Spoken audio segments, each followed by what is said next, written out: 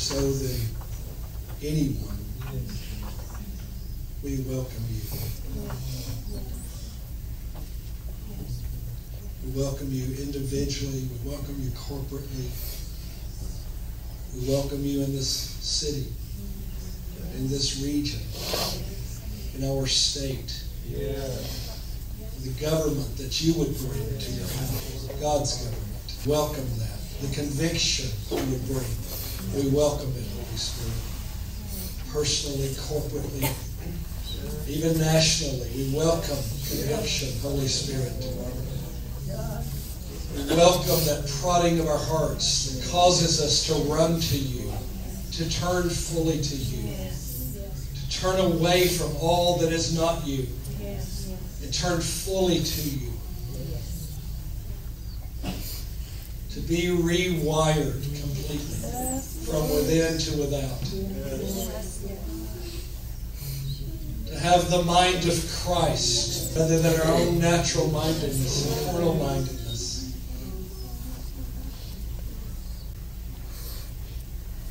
To be under your hand rather than under our own control. Yeah.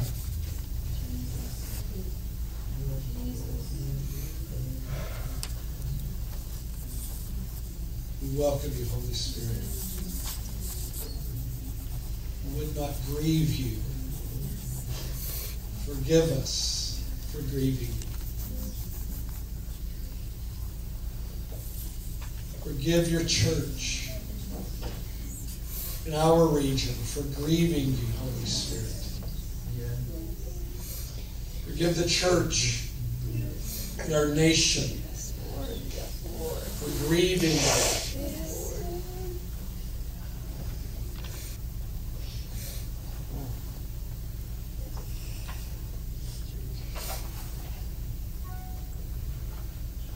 We are in need of you, Holy Spirit, to teach us once again. To train us. To fill us. We ask for it, Holy Spirit. We ask for you to be all that you are in us. Not just what we know, what we don't know.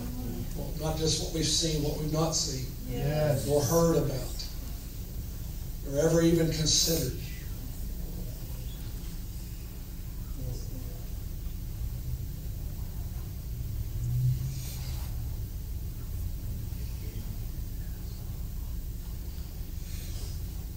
There is a life in you, Holy Spirit, that is far beyond what we have ever known, or ever read about, or ever seen. We're tired of the crumbs from the table. You called us to the feast. Thank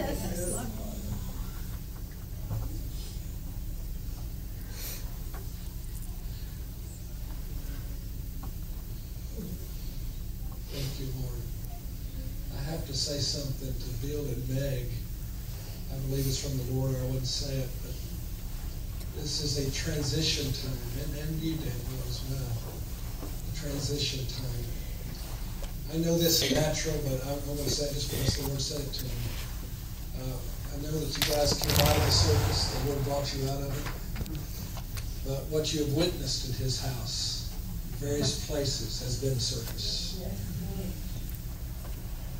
But here at the end, you will be the burning ones that the Lord spoke about. I saw the testimony of the Lord as a torch in your hands. That was His testimony. It was His message. But you were living torches as messengers. And God called you to be that. Way back, that was the initial call, to be His messengers. To be living torches, burning ones for Him. And it will be so in this hour. I release to you the fire of God, the consuming fire that He is, His message of fire. Here's what the Lord told me to tell you. In these days, the Lord will be saying, as the fourth man in the fire. That's where you will find him, in the fire. He releases fire to you. Shut up in your very bones. That fire will gather and that fire will scatter. Nevertheless, He releases it to you. To be the messengers, to be the burning ones He called you to be. Set apart to Him and apart from the nonsense of this final hour.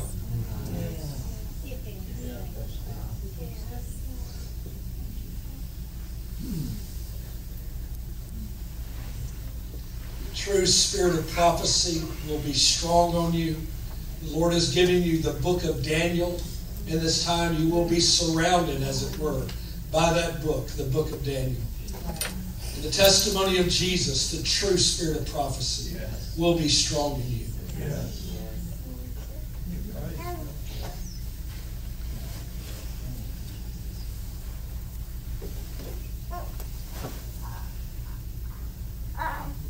Rod, the Lord told me to tell you He's coming to you at night.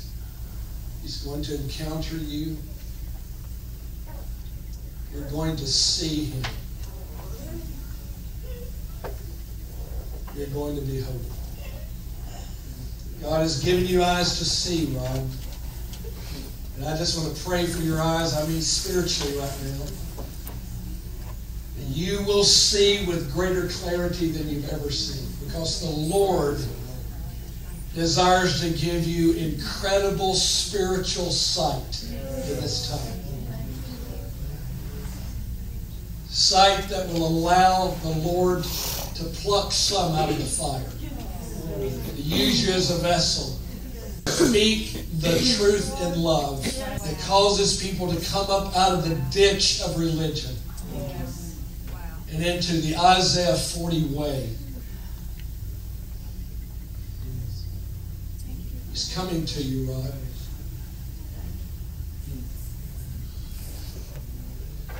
I just need to pray this over you. I release to you the audible voice of the Lord in the night seasons.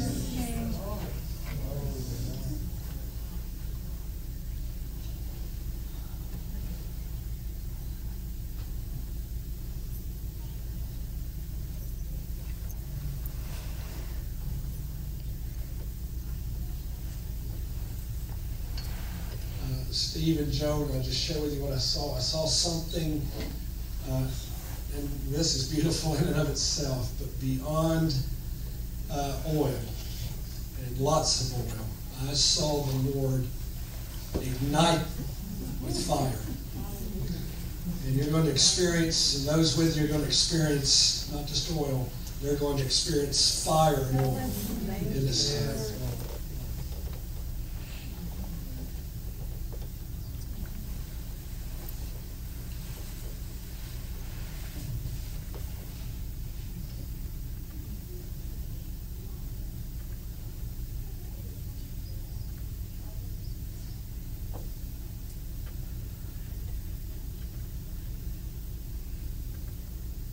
Welcome you as fire, Lord, yes, in our age. Yes. It has been foretold that there would be a spirit baptism in fire. Yes.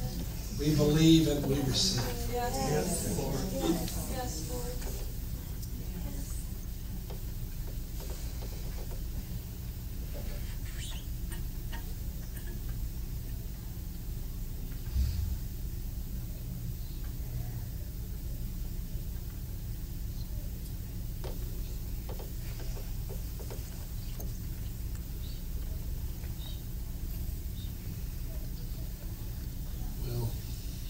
I wanted to share a little bit of on the Holy Spirit. The Lord dealt with me early this morning to share a little bit about the Holy Spirit again. And I'm going to do it. So I want us to look at two specific passages. One is in Galatians chapter 3, and then Romans 8 as well.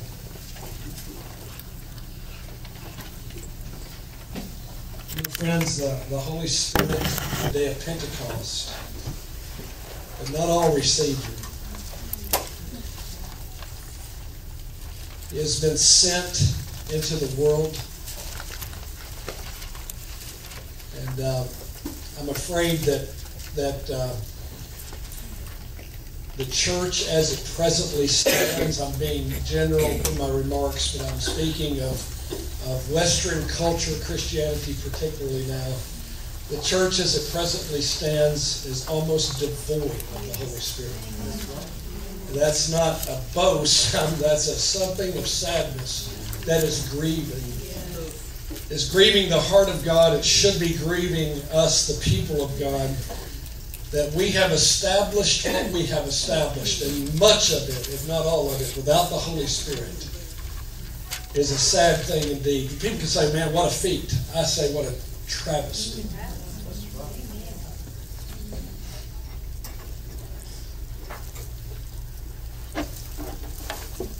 God is being misrepresented as much as he's being represented by what is presently called the church.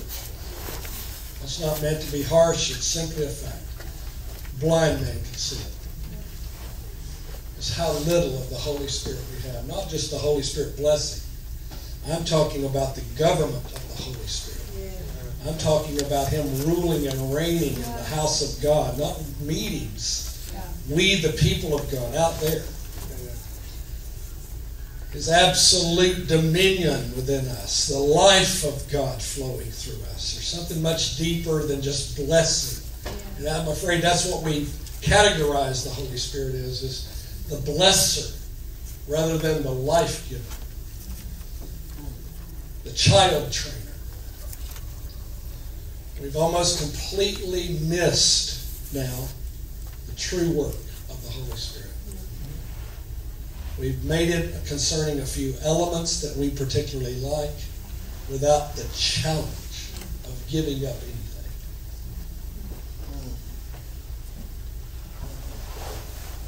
So here in Galatians, Paul says this to the church there. Verse 1, you foolish Galatians, who has bewitched you? You know, it'd be easy to say, well, he's just using words. No. This is a work of the Holy Spirit. Sorcery. Instead of the Holy Spirit. Tell me that's not what's going on in the church. The church is under delusion.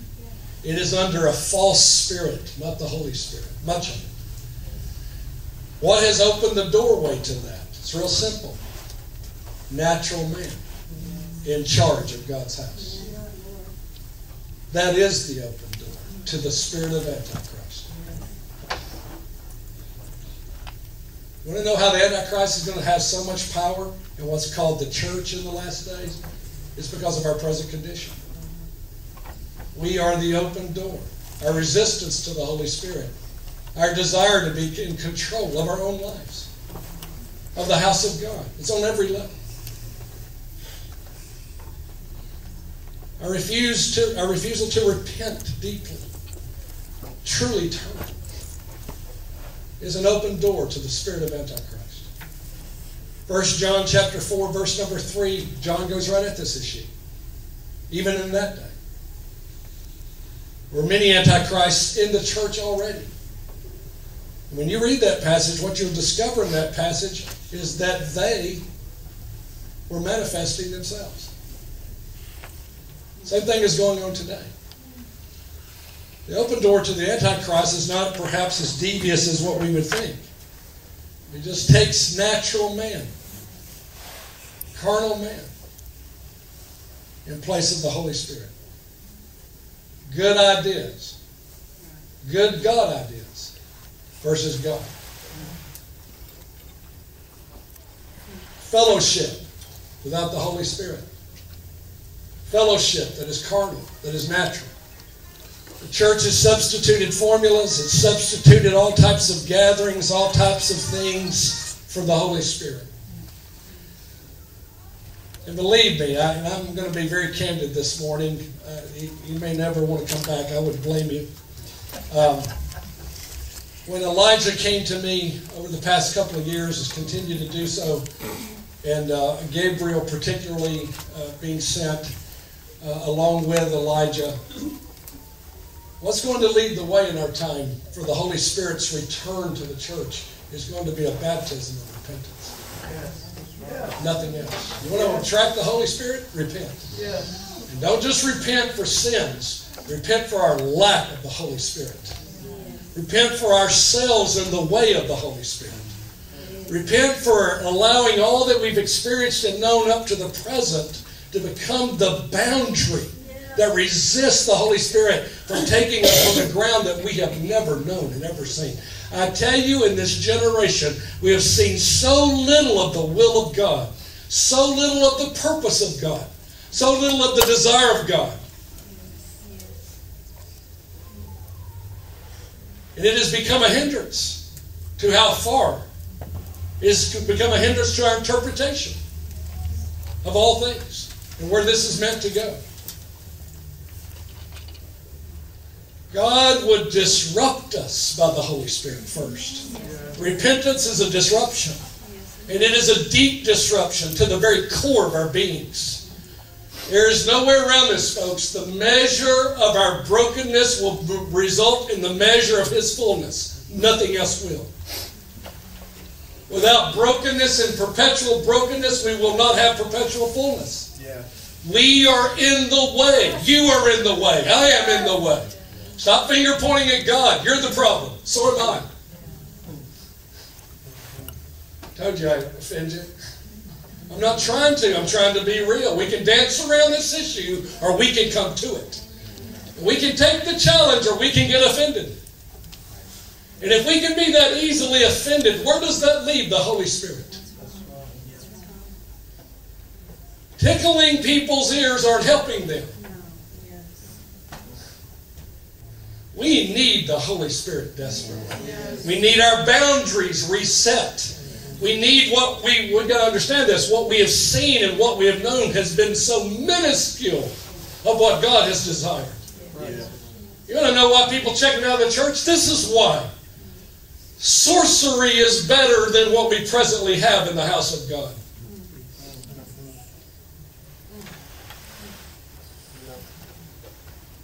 So the enemy is extraordinarily good at his schemes. The schemes we're presently going through started months ago. The schemes that the church is presently giving into started years ago. We're only reacting to what the enemy's been planning.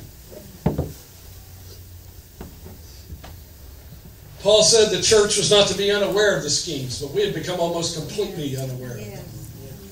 We just stumble right into them, fall into them, and thus fall. I'm just being honest with you. I'm being straightforward with us in this. It's our lack of spiritual sight because it comes from the Holy Spirit. It's lack of hearing, which comes from the Holy Spirit. Our lack of discernment that comes from the Holy Spirit. Our lack of understanding, living understanding, it comes from the Holy Spirit. And the measure of the Holy Spirit in us. What does it look like and what would it look like to have full measuredness of the Holy Spirit among the people of God? We have never seen it. We don't even know what we're talking about. It wasn't in the book of Acts. And that's way beyond where we're at. And we can't replicate what they did back there and get to where they were. It's not a formula. It's the Holy Spirit. Many have made that mistake. Well, we'll do what they did and we'll have what they have. You'll never have what they had by doing what they did. They didn't know what they were doing. Right. That's God's ground. Yes. You have to have the Holy Spirit. It wasn't a formula, wasn't a plan. They failed as much as they hit the mark. But they kept going. They appointed elders who didn't know. Mark and I were talking about this morning. They appointed elders who didn't know what they didn't know, and then they had to take them all down. You know that. You've read the history. This is what happens when man gets in charge. Then they have to come up with some God-given rules for elders and deacons. But that comes later. I'm simply pointing to something. What happens when the Holy Spirit gets set aside and we try to build the church? What happens when it's more important to us that people come rather than that the Holy Spirit remains? I'm not looking for numbers. Neither is God. Growth is not numbers. It's the measure of the fullness of Christ. It's true.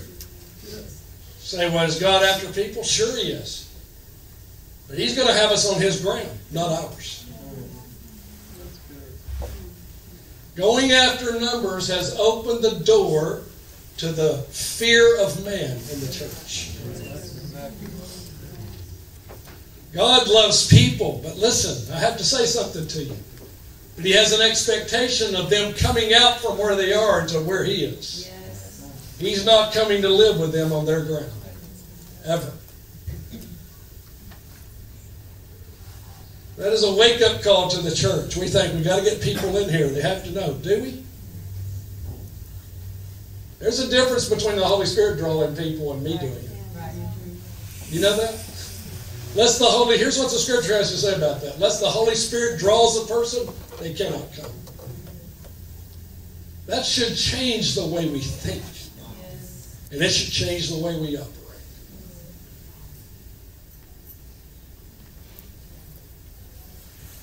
Present-day church is after many, many things. Most of it natural and carnal. God is looking for a people that He can fill with Himself. The representatives of God here on the earth. That kind of vessel. We'll never get there in this present system. And I'm really not talking about the system here. I am, but I'm not. I'm talking about something a little deeper than that. I'm talking about this type of system where man is in control rather than the Holy Spirit. It isn't really at that point so much what we do. It's what we don't have.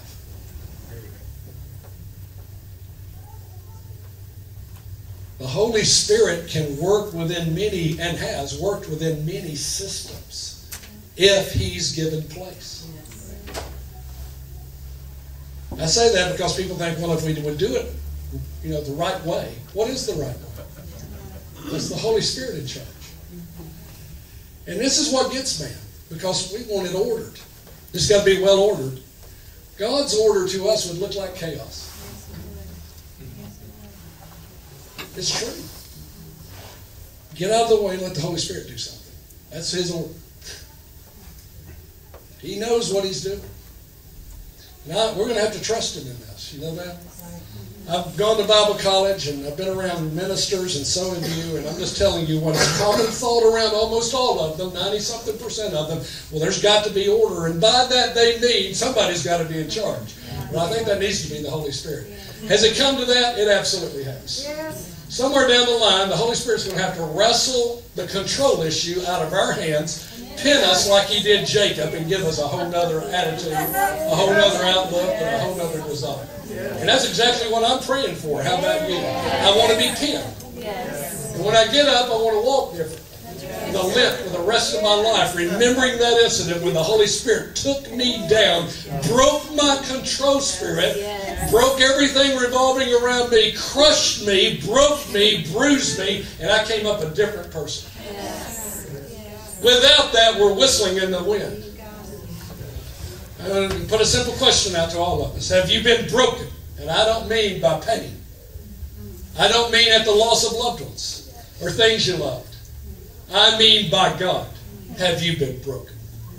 Have you been in a wrestling match with the Almighty and He has pinned you and broken you? You cannot be trusted until that's true. No one can be. And God will not entrust much of Himself until that's true.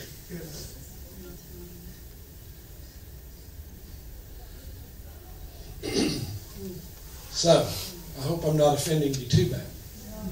I'm telling you though, folks, it's true. We are never going to arrive at fullness with a self-centered attitude of I've got it all together. We're going to arrive there broken vessels who have nothing good in them but Christ. Yes. Nothing. Yes. Nothing redeemable. Nothing that the Father is after. I'm telling you that's the truth. There's nothing in us that He is after other than Christ and His fullness in us. It's a hard fact, isn't it? You say, well, doesn't He love us? He does love us. And if we're going to come into the fullness of love, there's different types of love. There's a Creator-created love. Is that all we want? We weren't made for that. Now, that be true. There's a deeper love called salvific love, but that's a love that rescues. But we were invited into a much deeper love than that. We were invited into a marriage. We were invited into oneness. I don't mean becoming deity. I mean becoming a vessel filled with Him.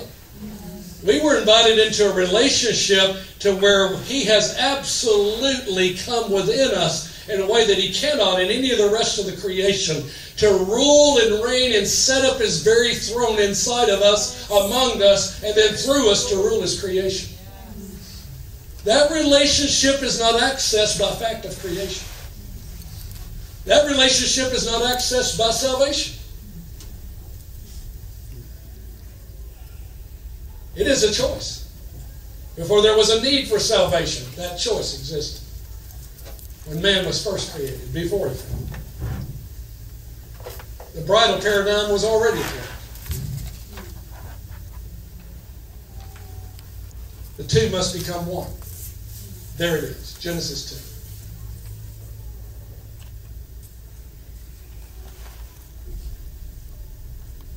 2. We must understand the Holy Spirit has been so grieved primarily because we have been able to do church without Him. Whatever that means. That kind of makes me sick. Do church. What does that even mean? What about be? Be the people of God. 24/7, wherever we're at, there the Lord is.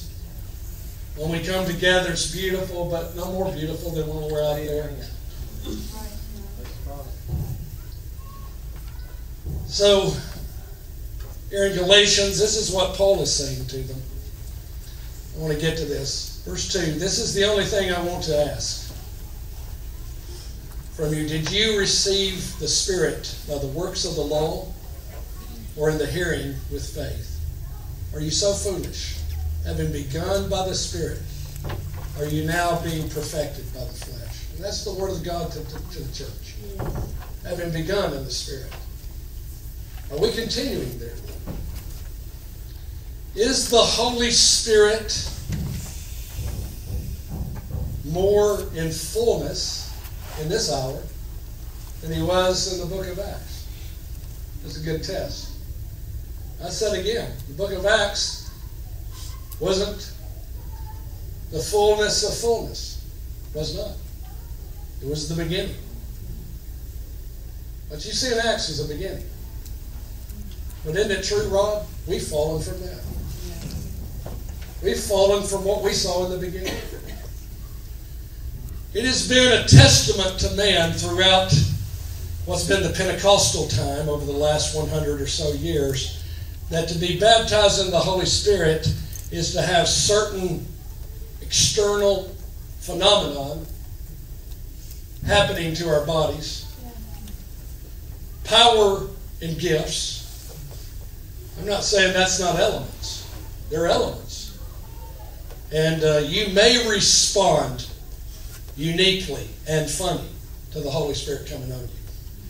Don't ever tell the Holy Spirit you won't do something. Because He'll be determined to do that very thing. Don't ever tell the Holy Spirit you won't go someplace. Because you'll find yourself there sooner or later. Why? Because He's in a wrestling match with the human will, the soul of man. And whatever limitation you put in front of God, He aims to break it, to crush it, to grind you to powder. Let's get this straight. God's aim is to grind us to powder so that Christ can be revealed in us. And that's not destroying your personality. The truth is, our soul is so strong we don't know what our personality is. It's yet to emerge.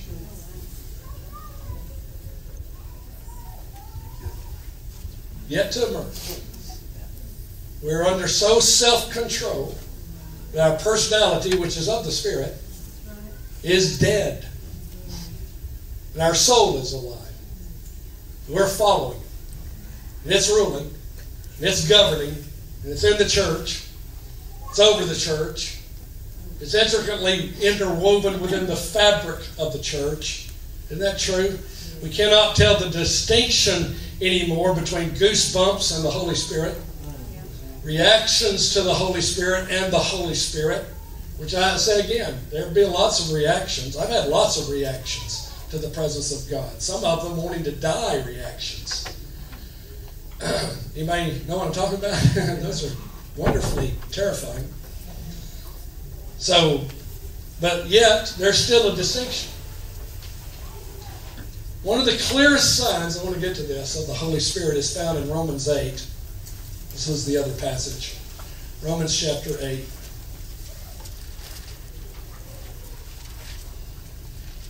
I'm just barely touching this, but I didn't want to take up too much time. In Romans 8, beginning with verse 1, there is therefore now no condemnation for those who are in Christ Jesus. You could reverse that and say there is condemnation to all who are not in Christ Jesus. That's equally true. That's what Romans chapter 2 says. They're under wrath. Just want to point that out because in this day and age, that's not. We have a different gospel that has arisen, which is not the gospel of Christ. It is an Americanized gospel that is devoid of much of the truth of the Scriptures. It's just true. It is. If I were to put it in terms of food, here's the way the modern gospel in our nation. Here's the type of food it is. It is a Danish and not meat. It is confectionery. It is the easy way. It's the sweet way. Speak to us sweet words. Speak to us smooth words. Speak to us enticing words. Speak to us those things that tickle our ears. Speak to us those things that are sweet. Do not tell me the truth. Do not tell me the cost. Do not tell me of the battle. And I could go on and on. But anyone who's been in the Lord at any length of time knows something about battle. Anybody in this room know what I'm talking about? Anybody been in a battle in this room? Anybody know there's a cost to going beyond the fact of being saved and coming into why you were really created? Because you weren't created to be saved. That's not why you were created. None of us in this room were created. God never saved anybody for the purpose of saving them. Ever. You're not saved so you can be saved. You're saved to come into original intent. Original thought. It is illogical to believe that original thought was to be saved. If original thought in God was to be saved, then Adam had to fall. And if he didn't do so on his own, God himself would trip him up. So he could come into the fullness. Salvation. But that's illogical to believe that. Salvation was added by necessity. Original intent was a bride. It was a whole creation of humanity singularly meant to be that bride. All of it. Not a part of it. All of creation, of the creation of humanity was meant to be a bride. All of it. The fall ensured that only a small portion would come into that. That the way would be narrow and few would be there that find it. I'm just quoting the Scriptures, which I seem to find a great lack of in these days. In these doctrines that are floating around through the church. No, folks, it's confectionery doctrines. It makes you feel good. I'm not against feeling good, but God's more than a feeling. And if I feel bad, does that make God less? Is God affected at all by my emotions? Does it change His personality? Does it change the fact of His love? Does it change His desire? Does it change His purpose? Not in the bit, least bit. Isn't that true? He's not changed at all. But what changes us? We do all the changing, not Him. Well, anyway, verse 2. For the law, listen to this, of the Spirit of life. Now we come to a purpose of the Holy Spirit that is very clear in the Scriptures. He is called the Spirit of life. He's not the blessing machine maybe we have thought him to simply be. He is the blesser of the people of God, but there's more need for different types of blessings in this hour than what we have seen if we are going to go deeper. And if our hearts are not fullness, we're out of sync with the Holy Spirit. Can't say that any plainer. If our desire is to not go on to the fullness of God, and that by the Spirit, we're out of sync with the Holy Spirit. Having begun, chapter 3 of Galatians says, in the Spirit. There's a beginning that's in the Spirit, that's only in the Spirit. That where we're not from this earth anymore. We are from above. We are to be seated with Him. I want you to think about this around our fellowship. Now, I'm not talking about this group. I'm talking about our fellowship as God's people with one another. Is our fellowship of an eternal nature? Remember this. Please remember this. These few short years that we are here are nothing but a vapor. And the rest of our existence will be completely and forever around God, who He is, and what He desires to do. It is meant to be now that way in the church. Yeah. But we have deviated so far from that thinking that it does nothing for us anymore. We can't get along with that. We've got to have our parties. I'm sorry. Here's one thing to say, well, let's have a party. Here's another thing to say, we've got to have it. That uncovers something real quick. We are still carnal.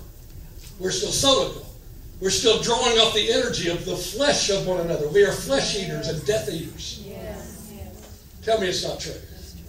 Sorry, but I'm going to lay it out even more plain. There is a fellowship that is in God that has no bounds of this earth. It is outside of it. It is to be seated with Him in the heavenlies. There's a fellowship in that place that it cannot be broken. It cannot be shaken. And it cannot be destroyed.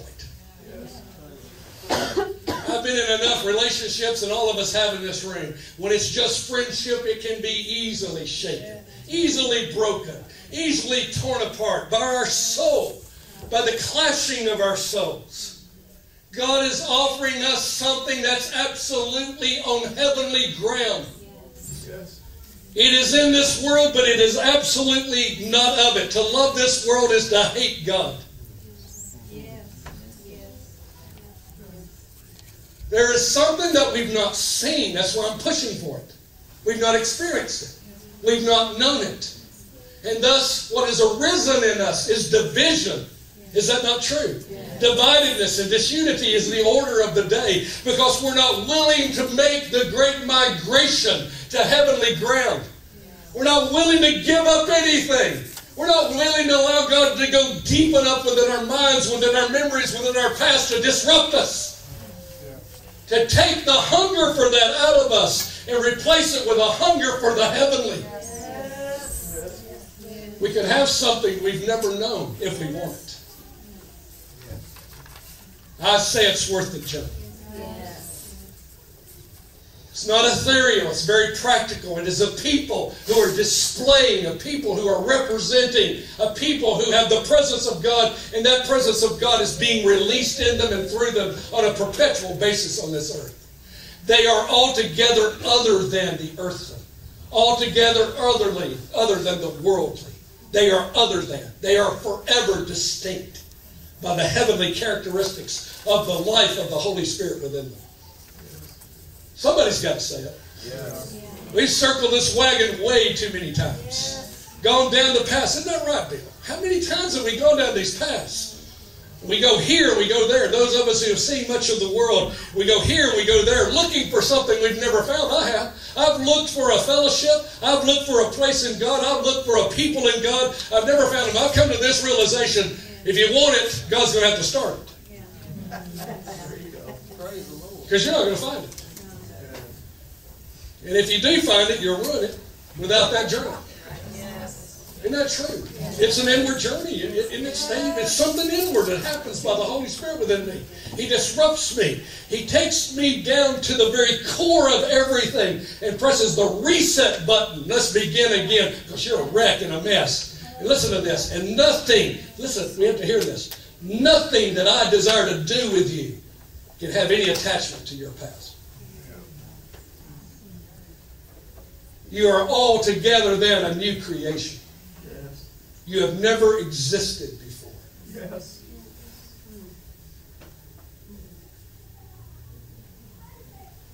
Well, what a journey. That's by the Spirit. It's this issue of life that most clearly defines the people of God. God's life. Isn't that true? Gifts can move, and they do. Thank God for them. We need the gifts of God. But there's something deeper than that. You can have those gifts of God, and things remain quite shallow. In the places I've been, and some of us in this room, you can have the abundance of the gifts of God, and things be quite immature, quite quarrelsome, quite challenging, quite on unholy ground. And people are clamoring for attention, clamoring for position, clamoring for recognition, clamoring for everything but what God wants us to have, fullness. And when we come to the end of all of that, and we've been burned, we living stones. Anybody been burned besides me? I've not only been burned, I've burned. I'm guilty on both parts. Repent of it. Don't want anything to do with it. There's a place in God that is entirely honorable, entirely pure, entirely holy. There's a place of trustworthiness, absolute beauty. A place where our life is no longer our own. We come to recognize we've been bought with a price. Therefore, we're to glorify God in these bodies. There's a place of reckoning, the dead reckoning of the cross of Christ and of the Spirit of Christ. We are completely other than what we once were. And our objective is to continue to broaden the distance between the former and the present. Not to keep, not keep it as a buddy and a fallback thing just in case this doesn't work out. In my former life, I had this, and if this doesn't work out in God, I'll go back there. God, get that out of us. Yeah. Memories, those memories need to be crushed by the Holy Spirit. There's no going back. There's only going up. Upward. Well, life. I don't have a lot of time to talk about it. I just want to point this out to us. What the church is lacking is the life of the Holy Spirit. More than anything else. Again, I'm not saying this to condemn us. I'm saying to prod my heart, your heart, to fullness. To press on. We have been burned, but that's not the end of this story, and it's not the end of our lives. And, if you've not been burned, go get into a part of the church that'll burn you. I'll be glad to do it. Sorry. I remember one of my friends years ago wanted to be a monk. Took off to the mountains, and he used to write me letters, which were small books. And he would complain, Terry, I'm concerned, I'm worried, I don't have anyone persecuting me. I said, of course not. Who's going to persecute you? The mountain lions and the bears out there? I said, you want persecution? Come back to civilization and be a part of the church. They'll take care of that. Isn't that true? Way too often true. Anyway, I'm just terrible this morning. Right? There's really not a burr in my saddle. It's no more so than any other time. I'm just amazed at the lack of the Holy Spirit in a sad way that's in the Church of Jesus Christ. How far we've drifted without Him. And brothers and sisters, we can't leave it there. What are we going to do about it? Yeah. And our purpose has been, this is why it's been this past few weeks been this way, but it's going to continue, is this issue of repentance leading the way There's got to be a baptism, and there will be. That's what Elijah made very plain to me. There's going to be a baptism. The spirit and power of Elijah is going to lead to a baptism of repentance in the church. In the church. That's not done with. We're at the beginning of that. It will make way for the Holy Spirit who's been grieved by much of the church to come back into a portion of the church. I'm not saying all of it, but a portion of it. I wish it was all of it. So does the Holy Spirit. But He will not, I'm just being factual. He's not going to be welcomed by the majority of the church. The Antichrist is. That's right. Amen. Because what is the Antichrist? Give people what they want. Give them their fleshly desires. Give them their soulical desires. Give them a replacement. Give them a form of Christianity. I'm sorry, but I'm going to say it. Give them a form of Christianity that caters to their fleshly, soulical desires. That you can live for yourself and be in God's fullness. That's a lie. Well, much of the church in Western culture is susceptible to that spirit of Antichrist. A measure of it is already presently operating within it because of where we're at. I'm sounding an alarm. That's my purpose in saying what I'm saying this morning. If we continue on this path, and it seems to me that we're so far down this path that it's going to take the shakings of God, it has come to that only the shakings of God can rescue us now. It's that serious. Only the judgments of can cause repentance in the world. It's about there in the church. So judgment is beginning at the house of God. That judgment particularly revolves around our lack of Christ and His cross, our lack of the Holy Spirit, the Spirit of Christ. This issue of Revelation chapter 2 and 3, the warning to the church, to the 5 churches, and to all the churches, this is said, to have ears to hear what the Spirit is saying to the church. We are in a desperate time. And that is not the capability of the church, to even hear what the Spirit is saying to the church. And you guys know 5 out of the 7 churches were direct personal rebukes from the Lord Jesus Christ Himself. Threatening them to leave them. I will remove the candlestick from you. I will come and make war against you with the words of my mouth. Isn't that right? Yes. Here we are again.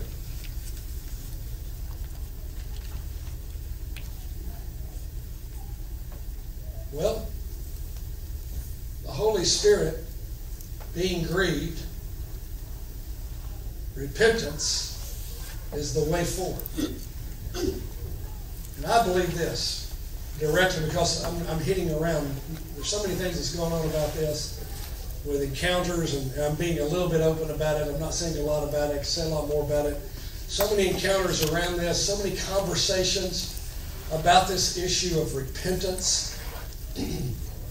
What if, and here's why we've gone here, what if we took it personally and we took it corporately? Not just for ourselves, though. It's too self-centered. For our region, for our state, for our nation, for the body of Christ in this nation, for the body of Christ in the nations, for the nation as a whole, for the lost. What if we took it personally to begin to repent before the Holy Spirit and are grieving Him and are doing it our way? The church should have wrote that song, and I did it my way. Because that's what it's been doing.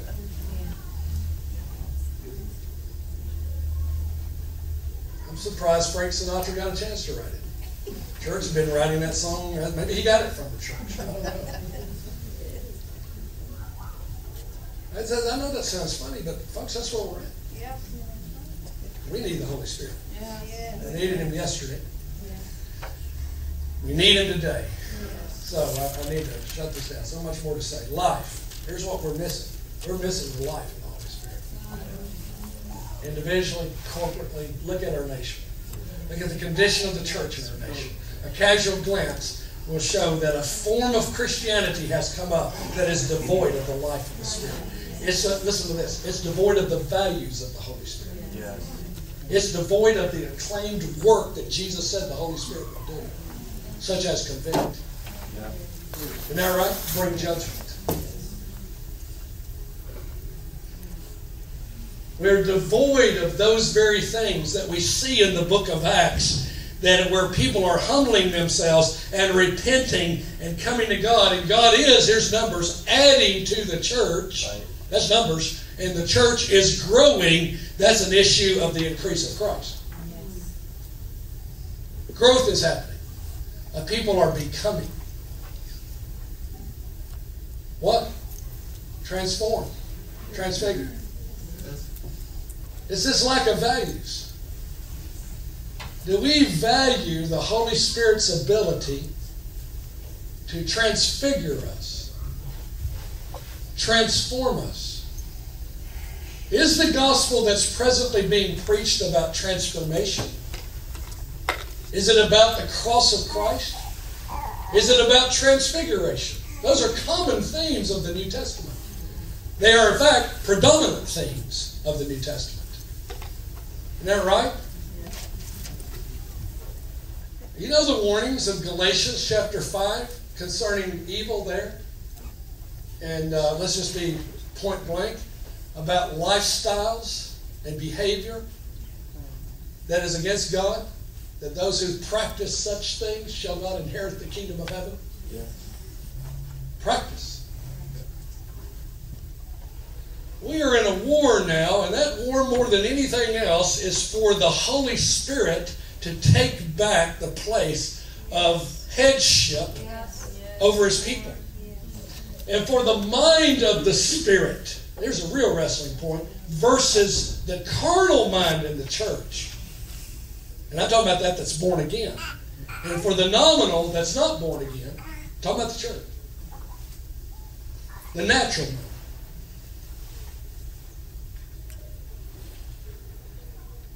Two things going on in the church. Natural mindedness. We're dealing with leaders who have no relationship with God. They're not born again. They do not know Him. That's right. And that leading entire congregations and entire denominations. That's the condition. On top of that, we have a remnant who are born again, but who are carnally minded. Still trying to do it ourselves. Still trying to get there by our own strength. Still trying to live for God rather than allowing Christ to live in us. Still making the same old mistakes, the same failures, without recognizing the absolute demand for the Holy Spirit in us. He alone is the power and the strength of God to pull this thing off. Yeah. So to speak. That's a terrible way of saying it. Like a crime. But I'm talking about something good. Yeah. I'm talking about only God can do this. Only God in you can be that life in you that is pleasing to God. Isn't that true? Yes. Our desperateness for the Holy Spirit is on every front. We don't need Him a little. Without Him, we have nothing of true Christianity. We don't have anything of true representation. God Himself is not among us in the way, at least in the way of fullness.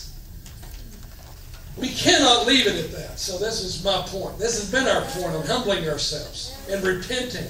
We're repenting, yes, for our own personal sins, for our own grieving of the Holy Spirit. I repent of my control factor in my life to want to govern myself, direct myself, please myself, my soul. I repent of my soul's strength, because the strength of the soul is a direct avenue for the advent of the spirit of Antichrist. Personally, corporately. That's the warning. Church is going to embrace the Antichrist. Yes. It is. He's going to offer everything that we talk about, except for Christ, Him crucified. He's going to offer religion. He's going to offer a worldwide religion where there's peace and there's so-called unity. Won't last, but He's going to offer it. He's going to offer many ways to God. The soul's going to eat that up. It's already begun. It's already begun. What we're talking about has already begun. That's why I'm warning us about it. That if our soul, if we do not allow the Holy Spirit to get in our soul now, I tell you what can happen here. Say, well, man, I would never take the mark. The mark's not just some outward thing. The mark comes from us being in alignment with the Antichrist spirit internally. We will never be able to discern that mark without a disruption of the Holy Spirit within us and coming on to heavenly ground. So there's not going to be anything physical? Yes, but folks, it's going to begin in the Spirit. That's the way it always begins. We're going to have to be marked by the Holy Spirit. We need to be marked on our foreheads by the name of our Father and by the heavenly Jerusalem, which is the bride, by the way, and marked by the Lamb of God, His new name. Or we're going to be marked by the Antichrist. We're coming to a time where we're not going to be able to buy or sell here shortly. What are we going to do? Cave in? Anyway, is that too much information? I'm trying to scare us. I'm trying to be real with us. I'm not setting dates. I'm telling you, we're in a 7-year time frame here. By the end of this 7-year time frame, you're going to find yourself in a situation where you can't buy or sell. It has begun. It's not going to. It has. That 7-year time frame has begun. God the Spirit, let's be specific. I'll close with this. Let's look specifically now, not random. The Holy Spirit's not random. The Holy Spirit is moving very specifically, very directly, strategically, after this issue of self in the body of Christ. I'm telling you, He is, how many find this to be true? He is hammering that issue. Yes. It is for our salvation. And I'm not talking about being born again. I'm talking about a deliverance from the growing spirit of Antichrist that is both in the church and in our nation. He is hammering this issue. The essence of the Antichrist spirit is the self-life. Satan didn't have a soul, but all that he took of was self. So I'm saying to us, so the Holy Spirit is intentionally now going after this thing of self-life, hammering it. He's wanting to plunder the depths of our very being. He's wanting to burn like fire within us, all that's wood, hay, and stubble within us, all that is of my own human will, my own reasoning. That's really the mind issue, is human reasoning, our own human will, our own emotions. He's hammering this issue. He's going after love's priority, the love of God, loving God being first in our lives. First, and a huge gulf between first and second. Wouldn't you agree? There has to be. God established it in me. God established a huge gulf between the love of God and anything else. Because if I have that right, I'm going to tell you something. You have that right, I have that right, the love of God, we're going to love people in a way that is impossible for us without the love of God in us. You love your family, God loves them way more. And if we'll embrace the love of God, we'll come into that love. It's not just something He takes, it's something He gives. We can stay on the secondary levels, or we can come into where we've been called, to be seated with Him in the heavens. We are only seeing it as something He takes. We're not seeing it as something coming into it. I'm saying this to us. Getting out of Egypt is not our deliverance. Coming into Canaan is. Just getting out, folks, is not enough. We have to enter in. We have to come into the fullness. We are meant to. I'm determined to. How about you? Everything that's up against you is to keep you from that. Coming into fullness. Stay where you're at. If Satan can't get you to retreat, just remain where you're at. Go no further. Effectiveness is tied around this issue of fullness. Usefulness is tied around this issue. I got to end. So I want to say something to us. I want to say a challenge to us. What if we threw aside all the nonsense we've ever known in Christianity? What if we were done with it? What if we were done with the pressure of it, the fear of man that's in it, The desire to please man, the desire to be like this one, that one. What if we threw all that stuff aside like we should have done from the very beginning and become the people of God that He called you to be? To represent Him on this earth. To be a fearless warrior that He called you to be in this hour. For God to finally have a vessel that He can fully manifest Himself through this and call people out to Himself. Not the church, to Himself. That's what He wants. We would be that people. I want to be a part of those burning ones. That's what I was talking about with Daniel and Bill and Meg. We are invited to something so much greater than what we've known. We can't compare it to anything we've ever known. Even what we've read. And some of that's so beautiful. Different parts of the world, things that have gone on even in recent times. Absolutely beautiful. But I tell you from the Lord, there's something way more beyond and beautiful than that.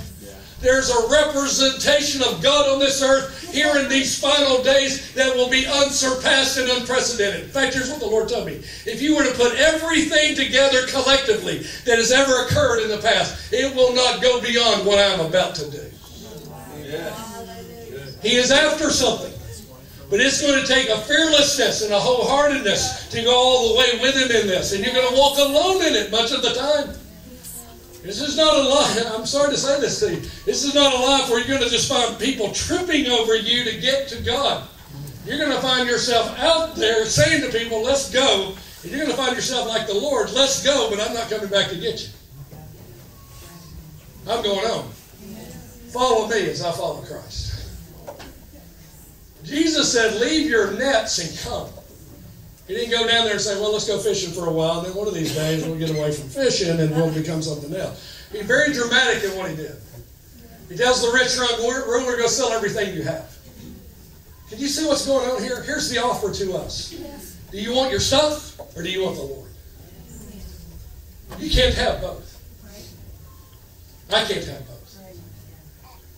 We want the Lord in fullness. The former things have to go.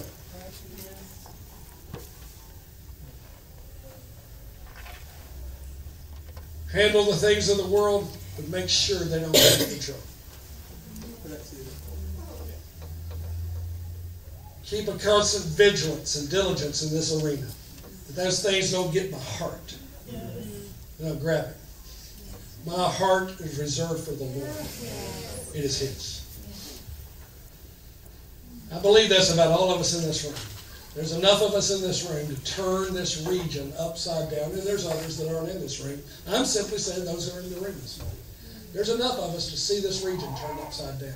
If we'll become the burning ones He called us to be. Human torches for God. Burning. You cannot kiss a consuming fire unless you aim to become part of it.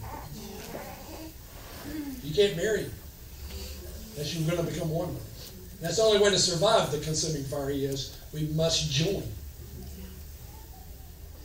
We must join. I'm into joining. Not running. Many of us in this room have been so boxed in all our Christian lives. God, break the box this morning. I ask that of the Holy Spirit. Break all our boxes. We have yet to see all that God wants. How many agree with me on that? How many are just standing and say, that's true of me? I have yet to see what God originally intended. What God originally spoke of. He had it all in view.